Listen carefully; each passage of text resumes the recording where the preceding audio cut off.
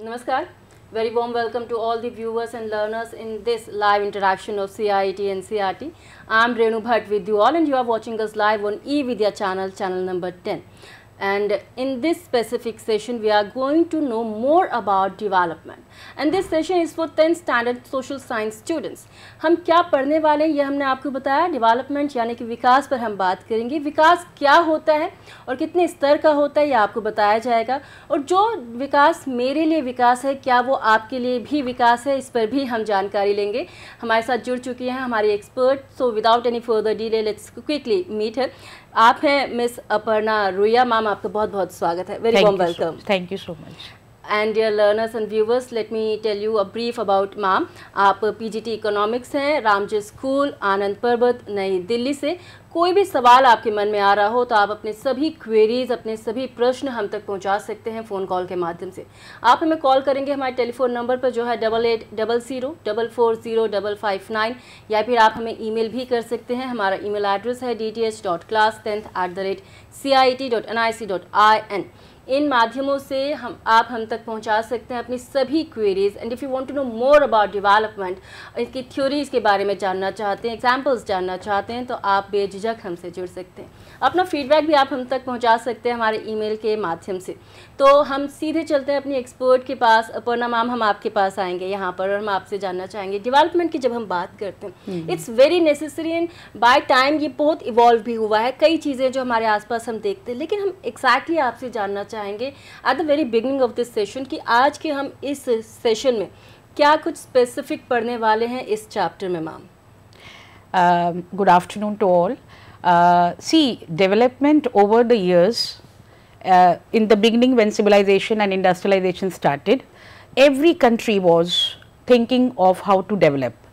So the concept of development is very interesting. It has been evolving over time, becoming more inclusive. And the three things which are very interesting about development is, for everybody, development is different. The aspect of development is for me, what is development may not be development for you. Then sometimes when we think of development, the goals are conflicting. What is development for, say, industrialist may not be a development for environmentalist. And the third interesting aspect of development is that it is a mix of goals. So if I'm thinking of my development, I will think about many things, other than, for example, if I'm looking for a job. So three things which we must start the chapter with is that A, it is mix of goals, B, sometimes it is conflicting, and C, what is development for me may not be development for you. So it means that in this particular concept there is a difference between my particular development and for economy and for other sectors. Yes. Okay, fine. Yes. तो ये तो बात हुई development की, हम बात कर रहे हैं. और जैसा आपको बताया हमारी एक्सपर्ट ने कि थोड़ा इसमें भेद है. आपके लिए जो डेवलपमेंट है वो हो सकता है किसी और के लिए ना हो. इसके बारे में हम और डिटेल में इंफॉर्मेशन लेने वाले हैं मैम से. तो मैम, और क्या कुछ आप बताने वाले हैं? Yes, see, the first example that I had given you was that in a family, a boy and a girl both are, living in the same family, but for him the development may be going out of the home, and for me he would expect me to cook in the house. Right. So there is a conflict. What he thinks is development for him, maybe I find it as it's not being given the same liberty to me. Right. And similarly, if we talk about the countries, we'll find that if an industrialist want to have a factory in a hilly terrain, he may need a huge dam. Now, huge dam means thousands of tribals and the people who were living in that area, they will be uprooted. Now, this is a psychological, economical, lot of impacts are there. You must have studied Sardar Sarovar Dam. So, the point is that there is again a conflict. And the third, that is why we mix of goal mean if I'm looking for an income, if job, my understanding of my progress of development will be that I want a higher income, I want psychological satisfaction, I want security. So these are the three examples whereby as we started, that it is a mix of goal, they are conflicting, and what is development for me may not be development for you. Right. So, ma'am, we are talking about that concept of development has been evolved over time. Yes. So, is it so? Yes. See, how has it developed? Now, we just take it, what is individual development and what is a national development. Now, a country or a government cannot progress if it is getting indulged into conflicting and, you know, mixed things. Though it has to be very clear. So, when we talk about national development, the goals that the government start with is, the objective that the government has behind every policy is, can the life of the people be better off? How should we live together? How can a nation ensure more equality? So, security, equality and the empathy between the people, the national development means thinking about these questions. So, when it comes to the national development, which development in a way means national development only, then the goals are far wider, more deeper and very comprehensive, where the welfare aspect is at the root of every goal that we envisage in a planning. So, there are so many parameters, right? Yes. If you talk about national development. Yes. So, ma'am, why do we need of development incorporate all these parameters, ma'am?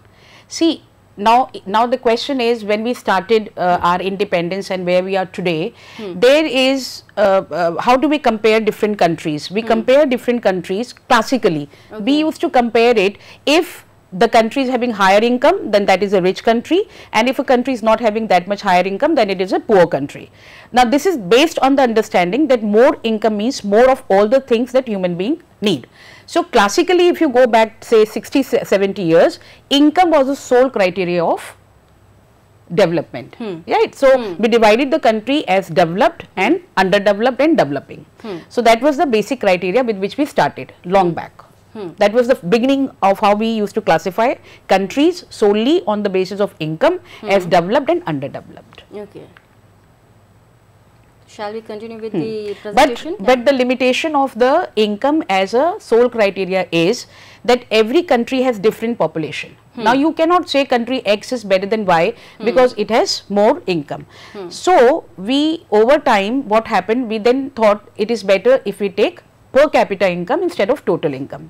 Now, the slide shows that there is country A which is having a total income of 100 and the population is 20. Now, what is the formula? Very simple formula. You find out average. You say total income divided by total population, right? So, if you divide 100 by 20, on an average every person is getting 5 rupees in country A. Now, you come to country B. The total income is 200. Apparently, it seems double than A. So, the country is far more richer. But the population of that country happens to be 100. So, if you divide total income, which is 200, by population, which is 100, the average income comes out to be 2. So, we thought it is better to have per capita income as a criteria of development as compared to total income, because the population of each and every country is different. So, per capita apparently seems to be better as compared to but the problem in per capita income is, look at this very interesting table. There are two countries A and B. If you total, there are 5 people. If you total 9500, 10,500, 9,800, 10,000 and 10,200, the total comes out to be 50,000 in case of both the countries. But an average income comes out to be 10,000, sorry. Now, if you look at the table clearly, country B is having very unequal level of income. I mean, 4 of them are getting only 500 and the 5th one is getting 48,000. It means income is not properly distributed. Right. So, in case of country A, you can see on an average, everybody is having near about the same income of 10,000. It means what? That there was some problem in per capita income also. Now, what the problem is in per capita is that it does not show you the distribution aspect. How is the income distributed? So, the first phase that we talked about was the income phase. We said there is, you know, a limitation because it does not take population. Then we took per capita. We thought this is better because, you know, it is dividing and finding average. But as the table had already shown, it also has a limitation. It does not tell you how the income is distributed. Okay. So, income and the other criterias. तो ma'am जहाँ पे जैसे हम बात कर रहे हैं और हम काफ़ी चीज़ें आपसे जान रहे हैं, हमने जाना कि विकास क्या है, डेवलपमेंट क्या है, और इसके तो कुछ पैरामीटर्स पे भी हम बात कर रहे हैं. ये पर कैपिटा इनकम भी हमने उसी पैरामीटर्स में लिया. तो जब हम सभी कंट्रीज़ की हम ये जब डेवलपमेंट देखते हैं, आपने देखा कि किस तरह से उसे डिवाइड किया जा रहा है, तो और भी कई पैरामीटर्स होंगे इसमें बताने के लिए, right? Yes. Okay. Yes. So we now further proceed. Initially we started with income, we said this is not done because population is not included.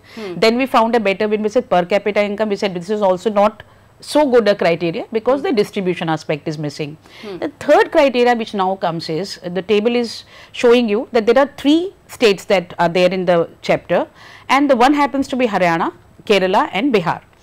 Now what had happened, this is the first table which is showing only the per capita income of Haryana, Kerala and Bihar, and you can see Haryana stands out at the top, followed by Kerala and Bihar. So per capita income is taken as an indicator of development. Then Haryana, if I take only the per capita income, you can easily see Haryana is better than Kerala and Bihar. Now we took other criteria to assess what is the real picture, and we included now infant mortality rate, literacy rate and net attendance ratio. Now I will tell you something very interesting. If you look at the table carefully, infant mortality is lowest in Kerala, though Kerala had a lesser per capita income. But if you look at the second other indicators, that I have taken IMR, which is a health indicator, I have taken literacy and net attendance, which is an education indicator. So what are we doing now? We are expanding the base of assessment of development by taking education and health as a critical parameters of development. Now the table clearly shows that Kerala stands out to be the best in terms of health and education indicator. Now there is something very interesting which I want to tell you. The last column says net attendance ratio. Earlier it used to be net enrollment ratio. Okay. Now enrollment doesn't ensure attendance, right? Suppose 100 students are enrolled and only 50 are present. Right. So we modified it further. We made it net attendance ratio, which is out of 50 how many students are attending the class, actually coming to the school. Okay. So this is how we are modifying the indicators of development, and you can clearly see that Kerala, if I take in totality all 4 parameters, comes out to be better as in health and education indicators as compared to Haryana. So this is how we are expanding. Then the question arises, how come Kerala is doing so good in, you look at this table, only 7 children die out of 1000 during 1 year, and 94% people are going to they are literate, and the life expectancy is highest, net attendance ratio, which is 83. Then the question that comes in the mind is, how come Kerala is doing better than Haryana? Now here in the role of government comes. How is that average person in Haryana has more income than in Kerala, but lags behind in crucial areas of IMR literacy? Now the reason is, no matter how much money I have, I cannot have buy all the goods and services that I need to live a quality life. I am saying a quality life, which means I need to have a pollution free environment, I need to have unadulterated medicine, I need to have protection from infectious disease, and best and cheapest way is to provide these goods and services collectively. So when we include health and education, we found Kerala is better, and we then came to we concluded that unless the public facilities are better, the state will suffer on account of other parameters which are equally important as income parameter. So this is wherein the role of the government comes into, and you must have noticed, how the government of India during the COVID time distributed the ration, free vaccination, the public toilets, and Mr. Modi under Swachh Bharat Abhiyan. Now these are housing complexes that it is providing to the poor people. This is where the role of the government comes into. This is where the community and the role of the government, they join hands and progress towards better indicators of development. And that's how development. This is how we are emerging, the definition is evolving over time. Right. So ma'am, we have just discussed about a lot of parameters, right? If we talk about human development index, is it a better indicator of development, ma'am? Yes. And now, how? Yes. How is the way we compared, the Indian states, say Kerala and Haryana, and we concluded that it is very important for a country to progress income. I am not saying income is not important. It is important, but it is not sufficient. Right. So we concluded that unless the government provides collective services, whereby the quality, I am saying, of the life of the people increases, Similarly, at the international level, we have an index called Human Development Index, which ranks a country according to, you know, this is the, if you look at the table, it is gross national income, which is purchasing power parity. All the countries' income is converted into dollars, because unless you compare, you cannot compare if the parity is not established. Right. Then we come to the life expectancy, mean years of schooling of people aged 25, and ranking. If you look at this table carefully, if the national income is, gross national income is concerned, India is on the second rank. And Sri Lanka is way down. You know, Bangladesh is, Sri Lanka is better, and Nepal and Bangladesh is far below than what we is. But if you look at the other indicators, life expectancy in India is 69.7, and in countries like Nepal and Bangladesh, it is 70.8 in 72.6. Now, this is where I can say that the ranking of India has gone down from, it is now ranking of Nepal and Bangladesh is better than that of India, which is 130, Nepal is 143, and Bangladesh is 134. So, the way we compared the states of India and said that the role of the community is important, government is important. Similarly, at international level, gone are those days where the income used to be the criteria. Now it is very comprehensive, very wide, you know, and this is just 3 parameters. There are at least many parameters. This is an example that in 10th class I have taken, but there are many parameters, you know, which are getting included now. Latest, there are liberty indicators that we are including, like right to vote, you know, in the right to speech, you can express here. So indicators are continuously increasing, and it is becoming very inclusive and extremely comprehensive to calculate ranking. Okay. Yeah. So there are so many parameters while they take the National Human Development Index. So, ma'am, here we just wanted to know about the role of government, ma'am. You want to tell us more about Human Development Index? Yes, yes. Okay. See, it is, what is happening is, it is evolving over time. So, what was the concept of the, see, there is a, earlier we had a concept of development, right? Now we have prefixed human into it, which means what? That unless the quality of the people at large improves, right, unless the common objective behind all the strategies and the planning that we you know, work so hard for, the root is the life of the people getting better? Are the masses having a longer longevity of life in terms of better life expectancy, or are the people going to the school? Do they have the basic health facilities?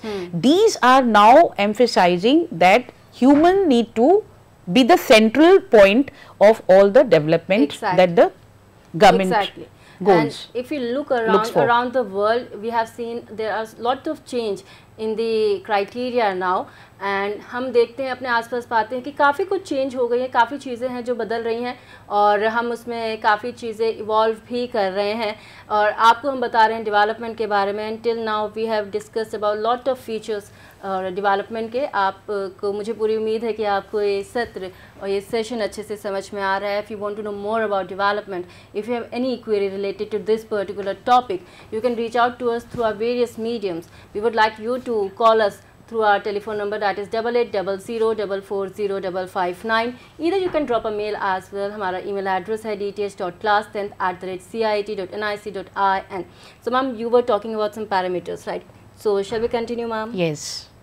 Yes, ma'am. Now I'll tell you something very interesting. So we started with income, then we said there is a limitation because it doesn't take population. Then we came to per capita income. We said it's very good, finding an average, but we said it doesn't tell us the distribution. Then we came to the human development. We said any development which doesn't cater to the well-being, inverted commas, the quality, it cannot be taken as a development. I mean, I may be very rich, but I don't have a good air to breathe, you know, so I can't take. So we had taken other parameters of life expectancy, means schooling year, etc.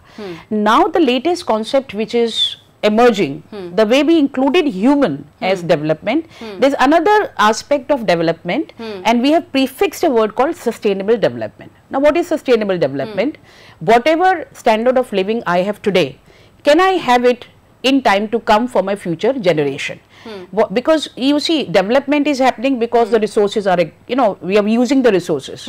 Now, if I use the resource thoughtlessly, then I will not be able to sustain the present level of development, right? So for it to be sustainable or getting better, like I've given you two very interesting examples in my slides.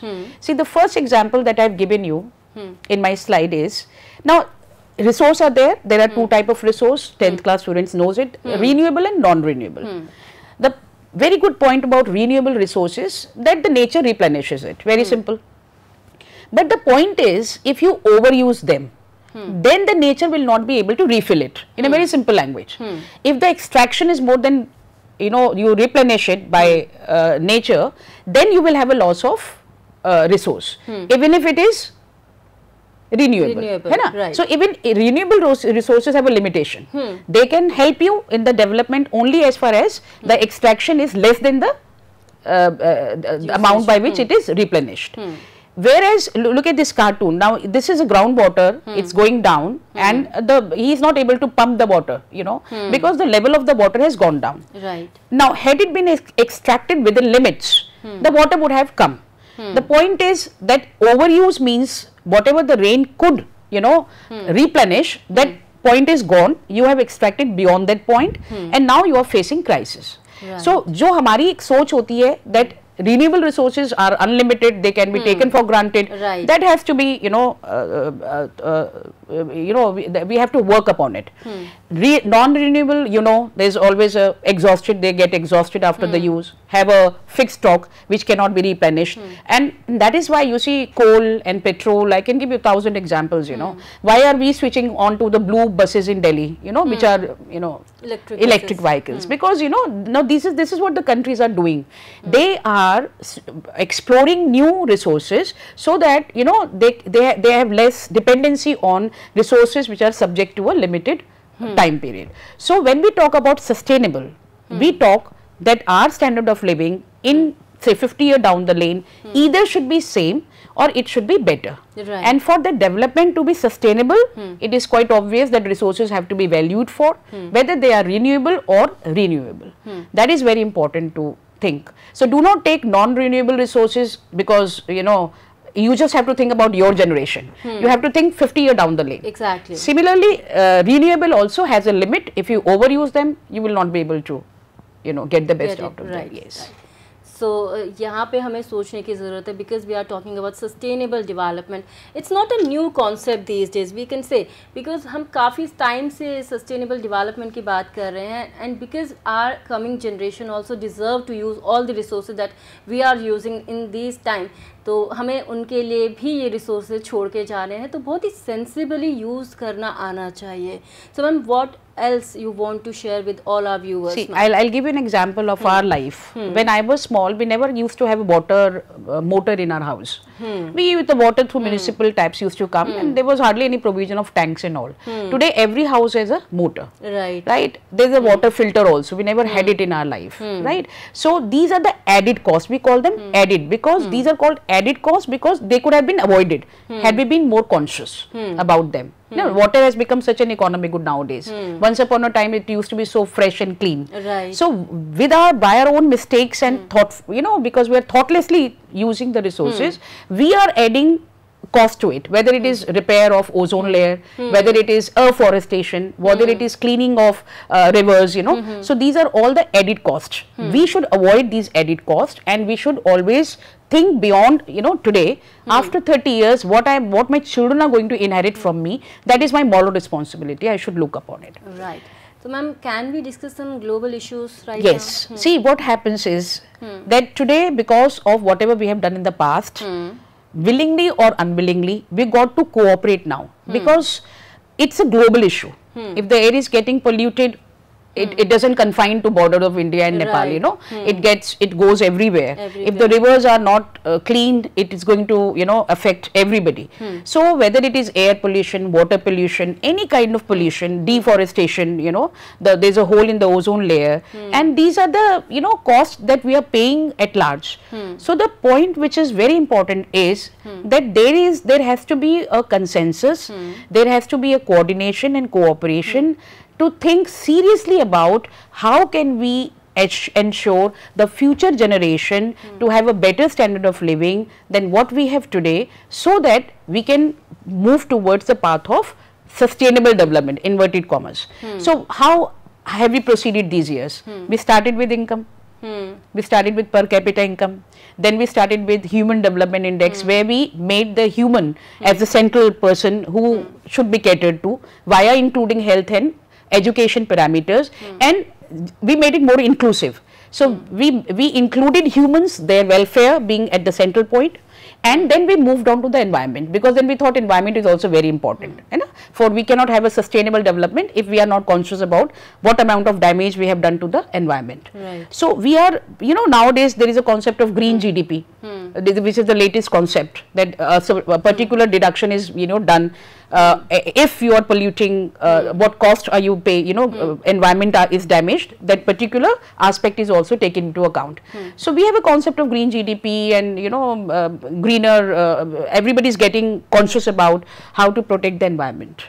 So the concept of development is evolving. You know, in time to come, I think we'll be more conscious about how to use the resources, you know, and how to make life better for, we have also inherited, you see, whatever we have today, we have inherited, and we should make it a point to give the best that we can to our future generation. Surely, ma'am.